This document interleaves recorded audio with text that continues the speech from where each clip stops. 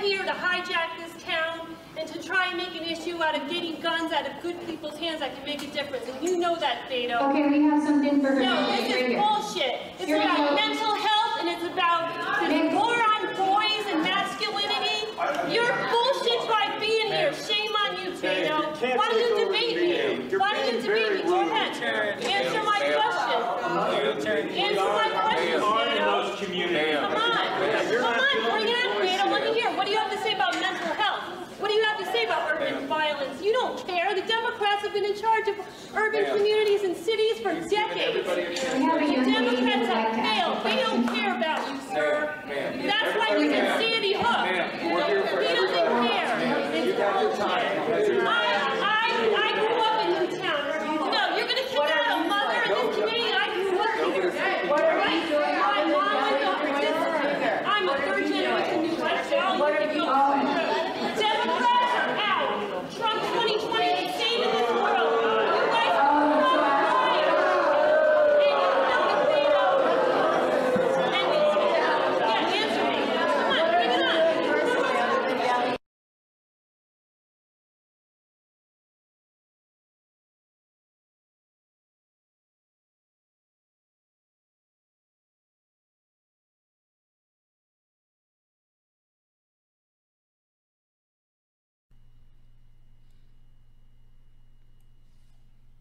Greetings and salutations.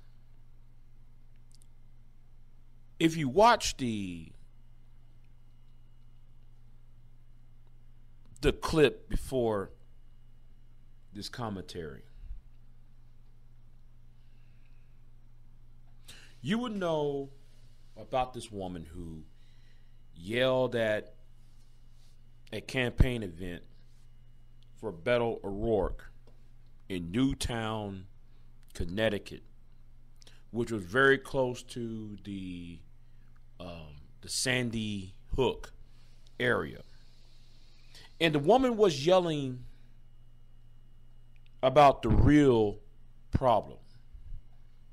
She was yelling at the gorilla in the room.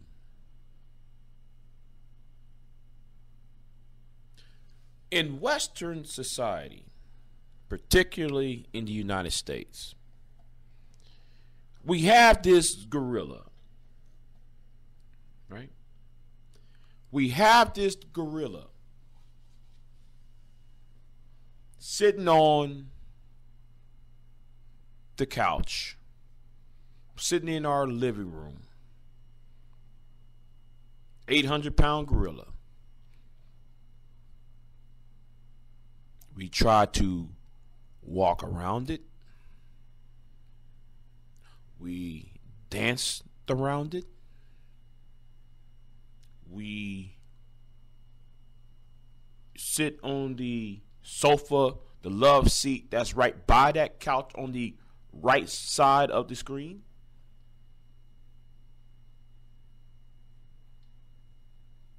But we won't dare talk about that object, that animal, what that is sitting in your living room. You won't even dare sit right by it. But instead of addressing that gorilla,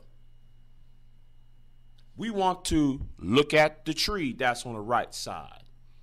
We want to blame the bowl that is sitting on the coffee table. We want to look at the telephone that's on the left side. We want to look at the lamps. We want to tend to the plant that's sitting right by that lamp. But we want to ignore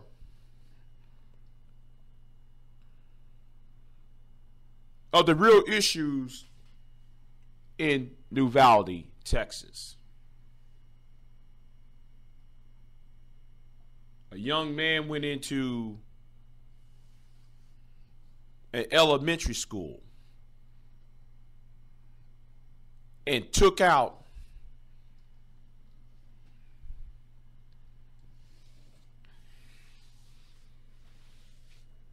Uvalde, Texas took out children.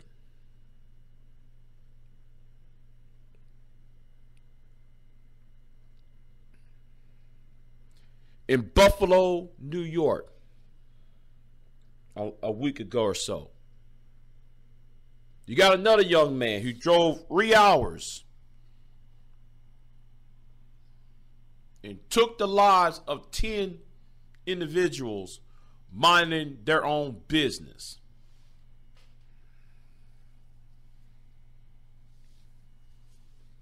But we don't want to address that gorilla in the room.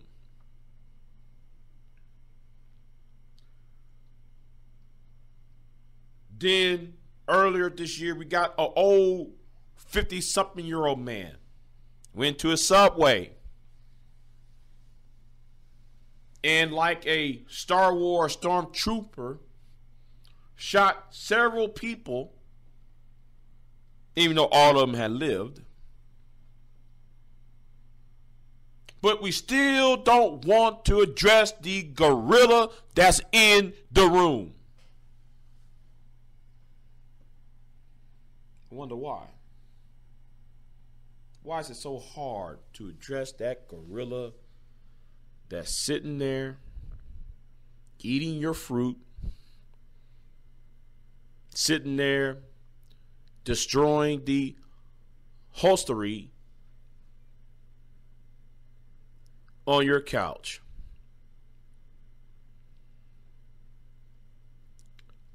You got liberals out here. Oh, yes, you got your liberals from the Democratic Party. Will sit there and say, well, maybe if we get rid of the guns, as if that was going to prevent some of these murders out here. Especially when the Buffalo shooter, he may also have a Bushmaster weapon, but he also had pump-action shotguns. Now, I don't know about what the shooter in Uvalde have.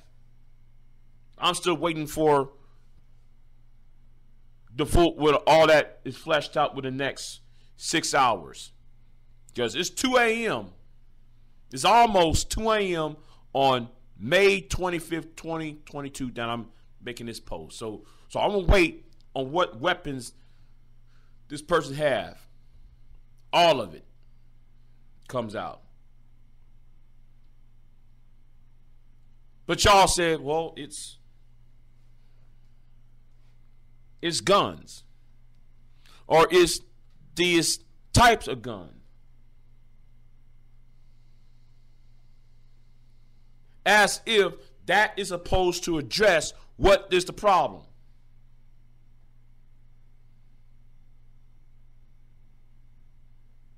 During the 1967 the University of Texas shooter, right?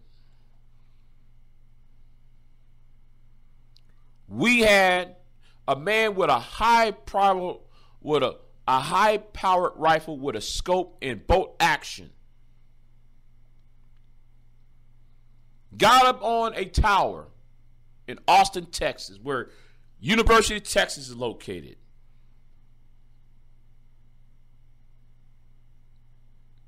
And shot people as they going to and fro from class. There is a gorilla in the room you don't want to talk about.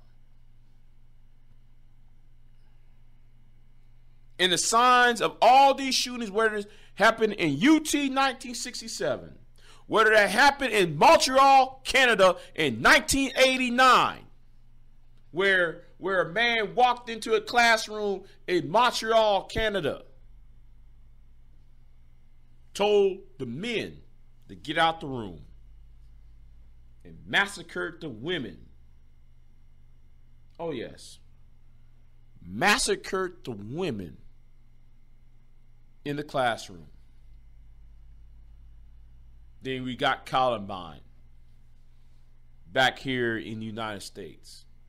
Then you got the Virginia Tech. Then you got what happened in Florida.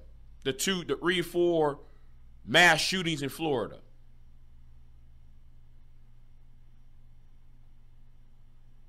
But we don't want to address the issue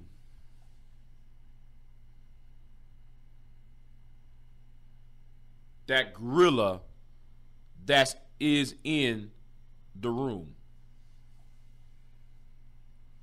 I don't want to hear your racial identity politics. I don't want to hear your gender politics. Even though gender do have to do with this. Because this is about the crisis among men. And I really don't want to hear from you conservatives. While as the liberals are coming on here talking about guns, as if worrying about type of guns is going to stop the problem. Don't you come on here like what Ted Cruz is trying to do.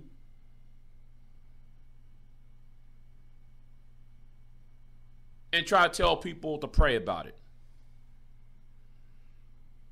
It will go away. I don't want to hear anything about single mothers as if that's going to solve your problem. When some of these shooters do had and have had fathers in the household. Like the shooter up there in the Midwest. I forgot his name. I forgot the town. I think it was Michigan. Or Wisconsin. I forgot which one it is. But I put it all in the links.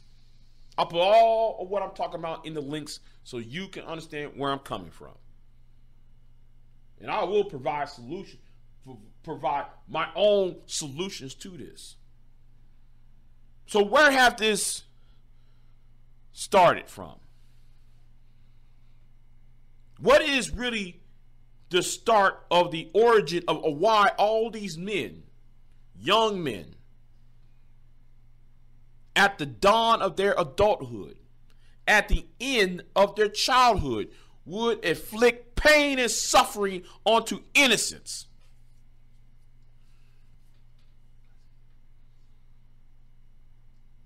Back in 1981, there was a bill that was passed and signed during the Reagan-Bush administration, where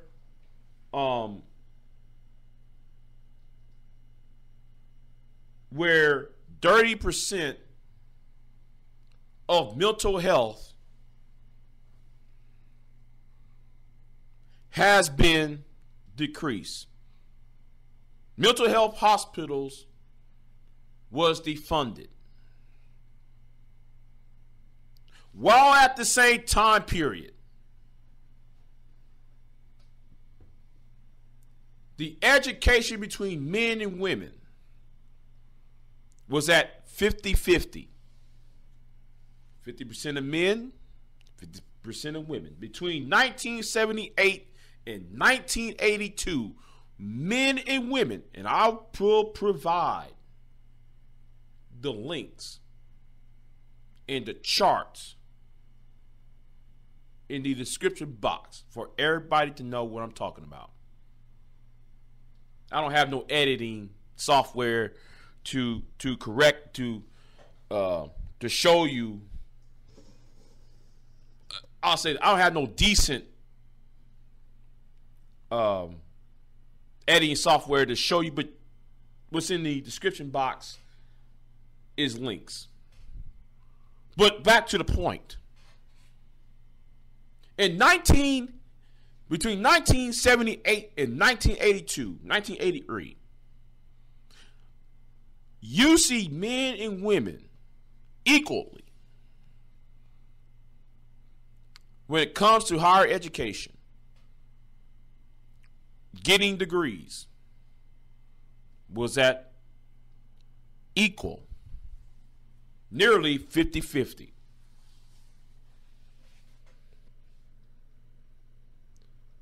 But after 1985, a lot of men, up until now, to 2022, is decreasing from education itself. And his worth in the workforce, especially when it comes to blue collar work, blue collar factory work, is being diminished because of automation. In our advancement in our technological prowess.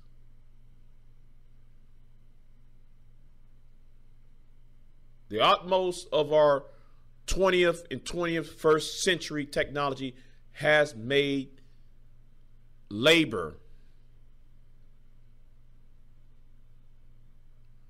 has reduced our labor to a point that some men, blue collar men, or men from low economic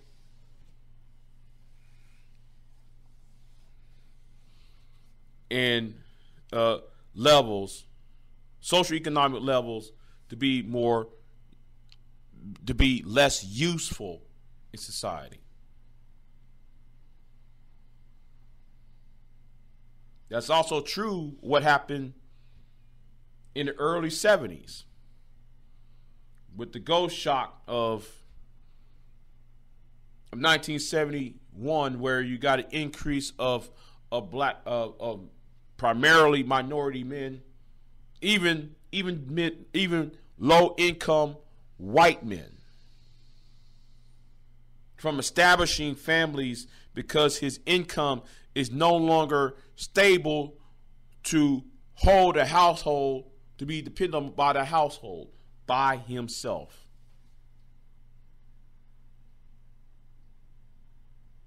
I got to add that in there.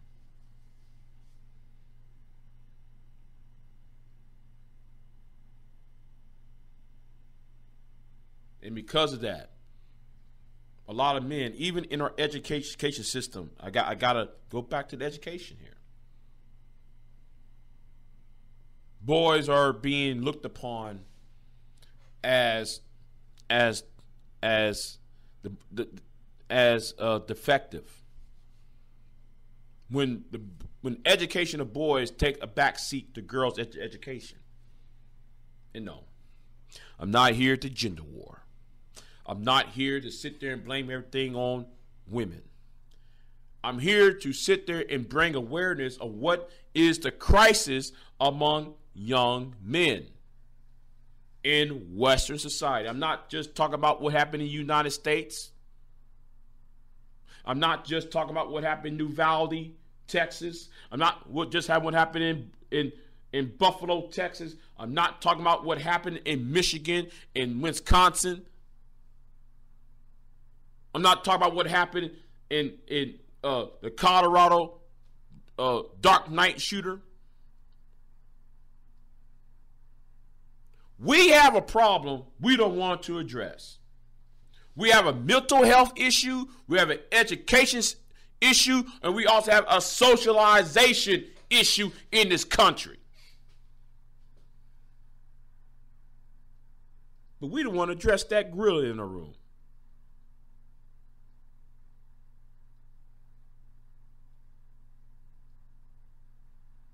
We feed boys Prozac and Ritalin soon as they step foot inside an elementary school. And then we wonder why he is lacking in behind when he's in high school, when he's in junior high, high school, and in college.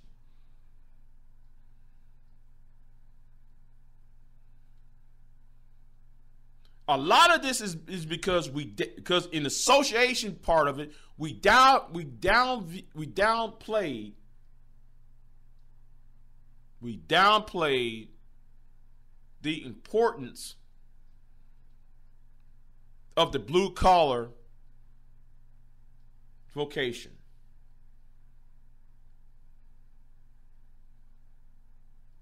We downplayed the issue of boys and as girls to be more physically active than be imprisoned inside the confines of the four walls that is that school of the classroom.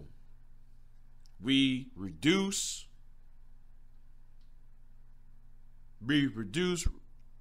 PE time so that young boys can spin out, will at least spend some of that energy so they can be at least controlled inside the confines of that classroom.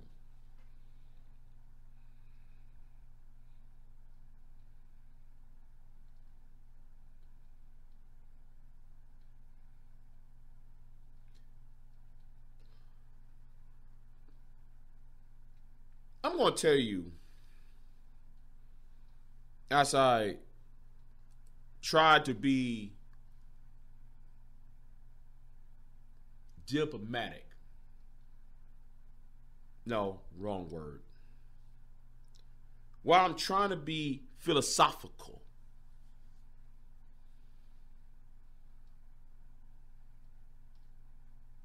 we have a world that does not use our God-given talents.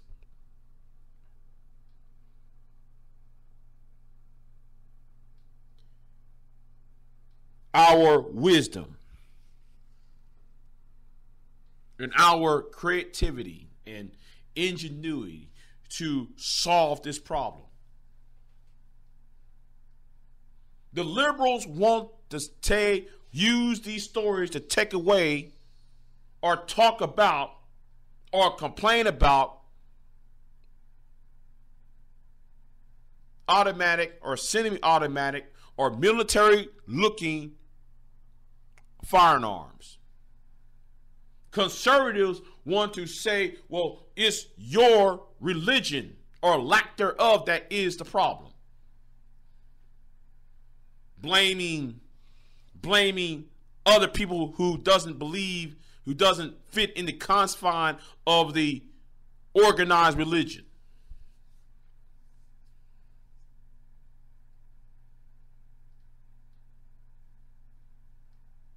What it takes, and I have to quote somebody who is recently deceased, but I'll sit here and quote him for this. You have to do some intellectually heavy lifting to solve this problem. It's not guns. It's not talking about prayer in school and who is Christian and Christian. No, Judeo-Christian. No, what we got to do is have to have some intellectual heavy lifting.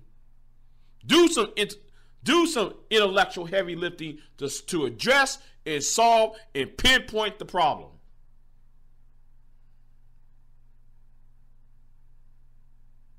First of all, what needs to happen? And here's my solution to it. First of all, we got to understand something. That everything what you're talking about is secondary. There's no amount of gun laws is going to change what happened. No matter how much a person said will pray to Jesus, is not going to solve the problem. And no, I'm not being this as blasphemous because I believe in the God. I believe in Jesus Christ. So I'm not here to blaspheme the Lord. But y'all act like saying the word Jesus is going to save people. No, works without faith is dead.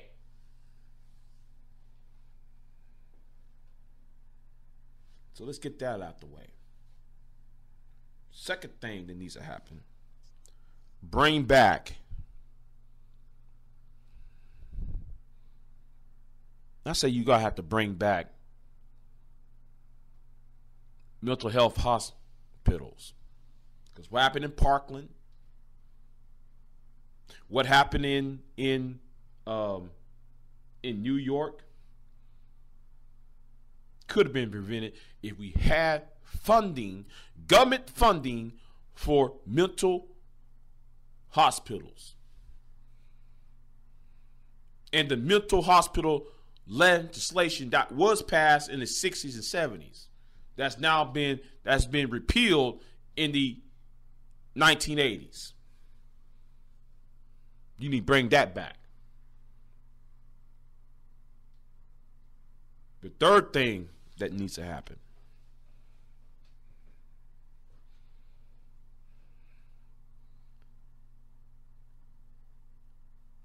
is produce an education policy similar to Barack Obama's My Brother Keepers initiative.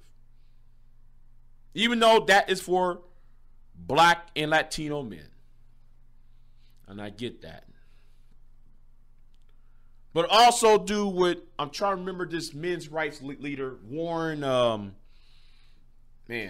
put his name in the chat room, who is advocating for a national council for young boys. And his education policy also needs to be put out in front and center as well. Needs to be created.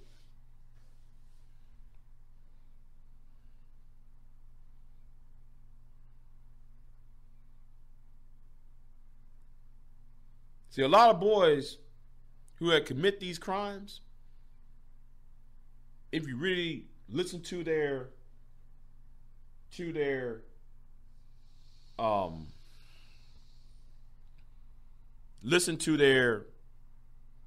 words, they feel being left out. They feel being attacked. They feel they're being marginalized for whatever reason it is. And no, I'm not making, and let me say this right here. Before somebody in the chat room or somebody in the comment section or somebody on another panel talking about, well, you're making excuses for such and such. You're making excuses for what's going on in Buffalo. Yes, I understand that. I understand that how the press, how the media, especially in right-wing media, will call the racist white shooter of Buffalo as mentally ill. No, he was not mentally ill. But the problem is, though, if we will create structures so somebody like him to be de-radicalized, and that's another thing we need to talk about. The de-radicalization of young men, especially that online. Because some of our line, some of the things that's being done on social media is radicalization of young men by certain groups, racial, specific, or gender specific. Whether that's race, whether that's neo-Nazis, black revolutionary, La Raza types of movements, or these Manispherian sounding groups being radicalized. We need a de-radicalizing campaign, a de-radicalizing of young men. A structure to de-radicalize men who are already